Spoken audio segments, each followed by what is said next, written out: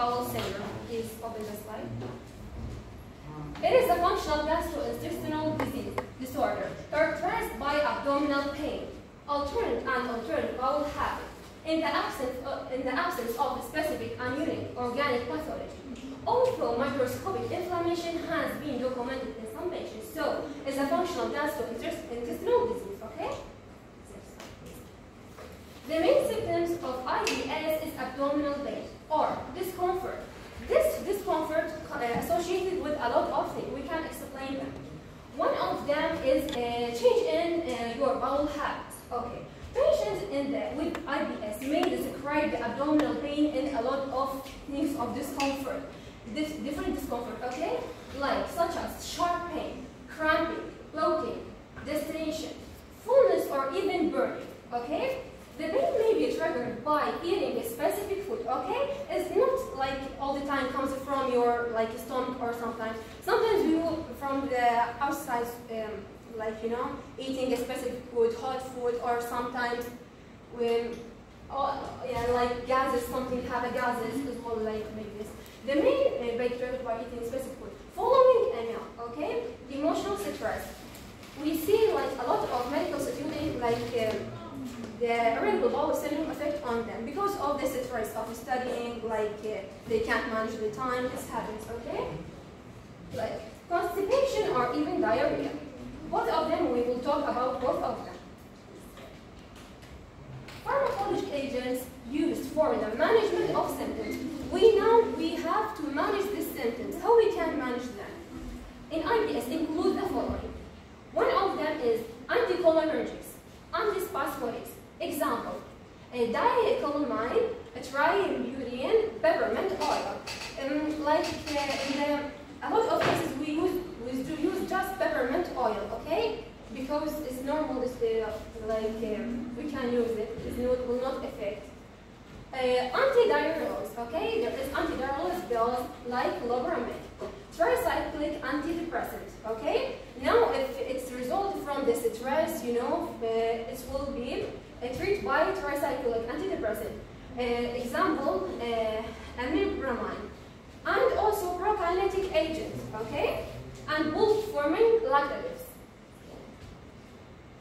Now we will talk about the population, okay, in the world.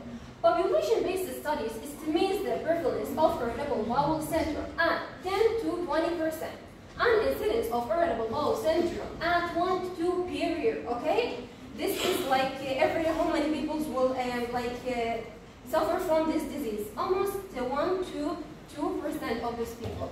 Now I will give you an example for some countries, okay? I will not give a lot of them. Like in Western countries, IBS seems to affect women twice as often as men.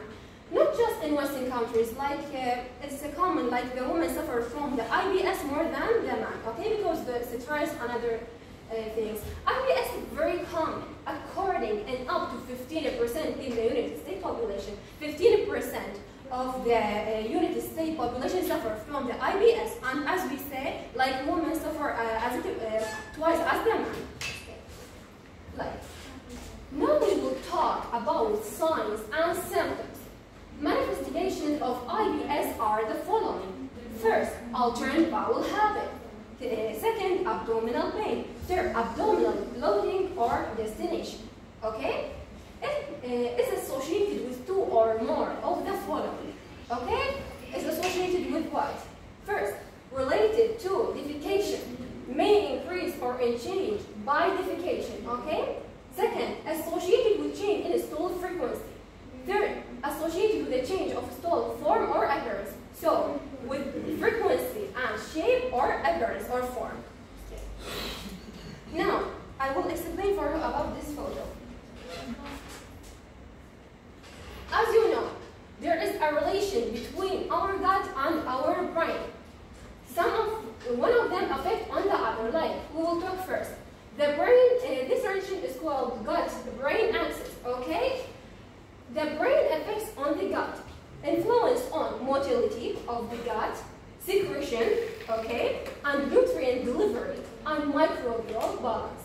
And at the same time, the gut also has a microbiota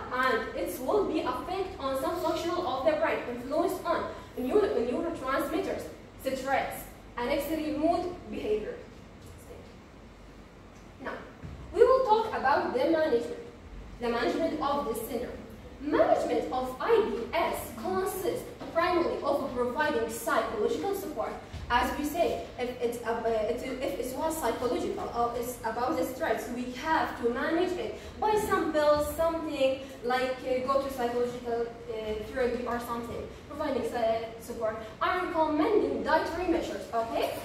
Like pharmacology treatment is adjective and be directed at symptoms. Dietary measures will include the following, okay? Now the measures will include the following things.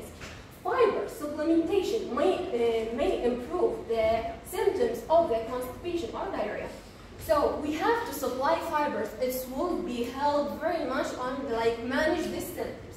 Second, polycarbophile compounds, okay? For example, citrocil fiber cone may produce less flatulence than silyum compounds, example metamucil. Okay. Now, even the water we're drinking, it will affect on the IBS. See, when you're in this stress or you have IBS, even the water will be affect on your gut. It will also affect on your brain. So, generous water intake is recommended in patients who predominantly experience constipation. So, in constipation, like we advise to do this water intake, okay? But in diarrhea, it's different, okay? Caffeine avoidance may limit anxiety and symptom exacerbation, okay? So also the caffeine can affect on this, this symptoms. We advise to avoid coffee, like these things that have caffeine. Like there is the pills with caffeine. When someone has the IBS, we advise to avoid it. Absolutely not take them. Okay. Legume avoidance may decrease abdominal bloating. Also the doctor also advise avoid the legume like bean, other things. Now, I will show you this photo and explain on it. The large intestine, see, where is the IBS coming? In the large intestine in our body. So, the large intestine is the portion of the digestive system most responsible for absorption of water. And the water we drink it will be absorption on the large intestine. Okay, from the indigestible residue of food. There is indigestible residue of food in our, this will have in the large intestine. This water will be absorbed here in our large intestine. Okay. The ileal valve of the ileum, small intestine, passes material in the large intestine at the secum. Material passes through ascending transfer and descending colon. Okay. And finally into the rectum. From the rectum, the waste explodes from the body, okay? This is like a cycle that food comes to our mouth in the digestive system. Comes from outside from our body by the rectum. Okay, I bring some types of medications that help us to treat this type of disorder, okay? Like, there is the Librax or Libraxide. It is help when we have a stress. When you have psychological problem associated with IBS, we can use it. But doctor should watch how many we take, you know? Like it takes just one time in the night for just 10 days. I ask about that because more than 10 days this will be affect very much, okay? Like make you feel lazy, all the time want to sleep, okay? So it's just take in the night one time. And there is another thing, is Maloxaplast. Sometimes it becomes liquid, okay? Or sometimes it becomes as pill. Sometimes the man, sometimes the lemon. You take it 3 times in the day after having milk, okay? This one, this is the most main thing we use it, is Colona, or the other name is Unicolon. You take it 3 times in the day before you eating any milk, okay? It will help you, just like that. Yeah.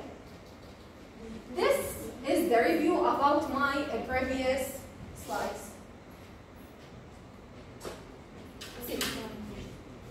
Lifestyle modification. Like we will affect how we can treat it by lifestyle modification. Like for example, exercise and sleep, stress reduction, and dietary modification. For example, we have to use the diet with a lot of fiber. It will help us. And low food map. there is a diet is called low food map. We have to use it if we want to reduce the symptoms of IBS. There is two types, as you see as a summary for it. It's two types, IBS C and D. Okay. C it will be constipation and D it will be diarrhea. Constipation, osmotic relatives. For example, PEG. And diarrhea, lower bile acid secreted. Okay? Both of them will we will result from them abdominal pain in the diarrhea case and the constipation. Both of them will take the same type of the medication, like antispasmodics, the both of them, and hyoscyamine, and the most common one is peppermint oil. Okay. Then, if persistent abdominal pain or psychological symptoms, here is another case. If we like abdominal pain or psychological symptoms, there is a lot of things like we have to use paracetamol, okay, or secretaries, or also aldosterone, okay. This one even add or switch to low dose TCA, okay. You know what's the TCA? Krebs cycle? Yeah, exactly. Krebs cycle, when you take glucose and when you digest it to have energy. Even this, when you have IBS, it will be effect on tricyclic carboxylic acid circulation, you know, IBS. Krebs acid cycle. And my reference is from the European Gastrointestinal University. Thank you very much for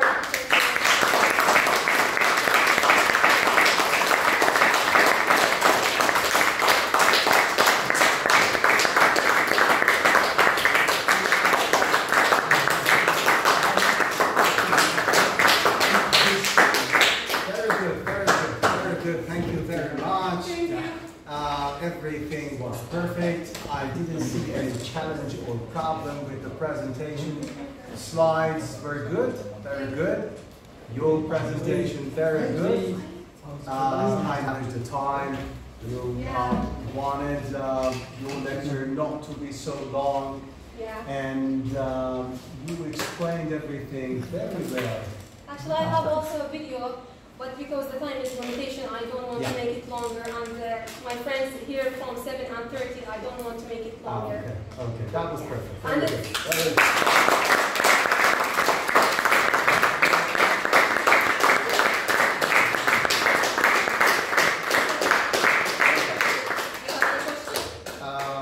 yes, any question or comment?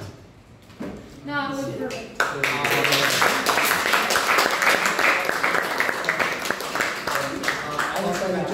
Please tell me the topic again. Irritable bowel syndrome, IBS. Wait,